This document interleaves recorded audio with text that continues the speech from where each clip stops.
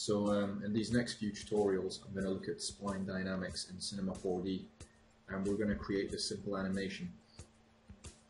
So I'm just going to start with a fresh scene, and I'm going to create a piece of text.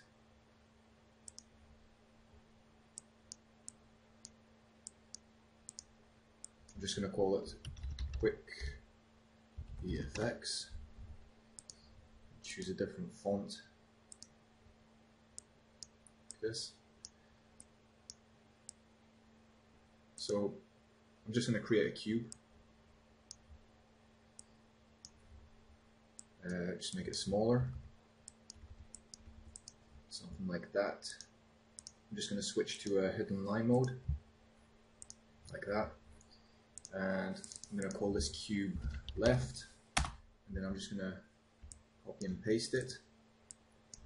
Call the next one cube right, and I just move that over here, and I'm going to make these editable. Okay, so next I'm going to create the spline. I'm going to go into my front viewport like this, and I'm just going to use this tool here, linear, and I'm just going to create a spline from this point on the cube to around here, like that. I'm going to call this spline left, and then just create another from here to about here. Call that spline right. So I'm going to start with this spline, and I'm going to go to tags, pair tags, and create a spline dynamics tag like this. So that's applied, and if we play it back, the spline just simply falls down. So next I'm going to add more subdivisions to this spline. As you can see, there's only 2 points. So I'm going to go to Mesh, Commands, and Subdivide. Give it 8 subdivisions. Whoops. You need to actually deselect any vertexes before you do that. So I'm just going to go back to the spline, subdivide 8. Now we've got 8 subdivisions. Just going to do the same to the spline right. Just deselect everything.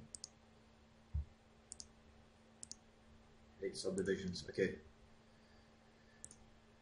I'm just going to add another spline dynamics tag to the right spline. So I'm just going to focus on the left spline just for now.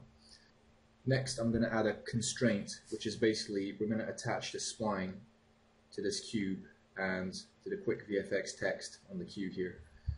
So I'm just going to go to tags, pair tags, and constraint. And we've got these options here. So what you need to do is you need to select the vertex you're interested in. So I'm just going to select this vertex next to the cube, and then I'm going to drag and drop cube left into the object field here and click set. I don't know if you can see it, but it creates a kind of yellow line, which means we're now attached. So if I just hit play, the string kind of falls down and dangles. So I'm just going to create another constraint, hair tags constraint, and I'm going to select this vertex here, and then drag and drop the motex into the object field and hit set. So now we've got 2 attachment points. If I hit play, it's attached to the cube, and this one just falls down. And also on the spline, we can choose different types. So by default it's set to linear, but we can choose something like a schema, which gives a much smoother kind of look, although you can't really see it here.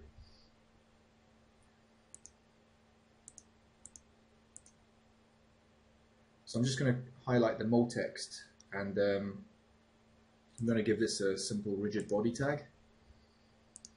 So now when we play this back, it just falls down, and so basically I don't want it to fall down like this, but so what we need to do is we need to create a spring.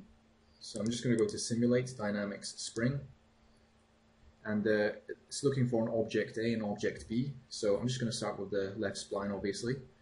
I'm going to drag and drop cube left, and then object B is QuickVFX. I'm just going to drag that in there, and you can see it created this kind of line, and that's basically our spring. But it's not working the way we want it to, because we need to change this kind of offset point, because right now it's attached to the center of QuickVFX, and I want it to basically follow this line exactly and attach about here. So what we can do is we can come to this option, attachment B, and choose offset. I'm just going to go to the front viewport, and now from here we can adjust this offset. So you can see this line moving here, and I'm just going to move it up. So this now matches perfectly that spline left we created. Now once you do this, you want to hit set rest length. I want this to be basically a string at rest. So if I just play this back, we can see it's now, oops, where did it go? Well, it looks a lot more realistic basically, and it's not falling all the way down. So I'm just going to quickly do the same operations to this side. We haven't even added the constraints yet to this spline right, so I'm just going to add hair tags, constraint, follow the same procedure as before. This vertex, cube right, set, add another constraint, this vertex here, vertex set. Just going to see what happens here. So as you can see, this side has a spring, but this side is just falling down to infinity. We don't want that, so I'm just going to create another spring. I'll call that first one spring right, sorry, spring left. The second one is spring right. Object A, cube right, object B, vertex, and we need to offset this line. There, go to the front view, there, set rest length, 312, and let's play this back. So now it definitely looks like QuickVFX is attached to two pieces of string just dangling there. If I just move QuickVFX up, I'll show you what I mean by the rest length. So it falls down, and basically the rest length is the string's kind of stretch limit. That looks a bit kind of too bouncy, so what you can do is you can go to the springs and just add a bit more damping, 50% here, 50% there, and then it shouldn't bounce as much now. That looks a bit more natural. I'll just hide these springs so you can see these two ropes.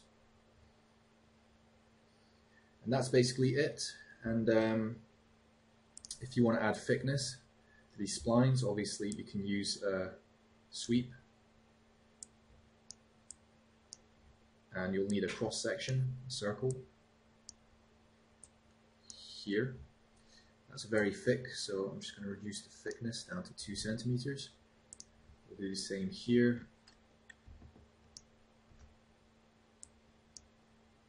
Just duplicate this. Is that right? Oops, I chose a subdivision service. I'll just delete that.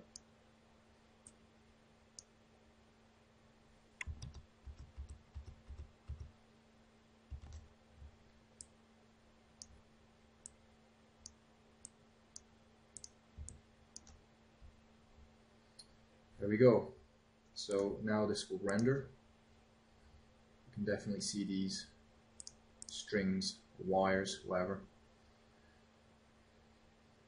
So that's a very basic introduction to spline dynamics, and thanks for watching.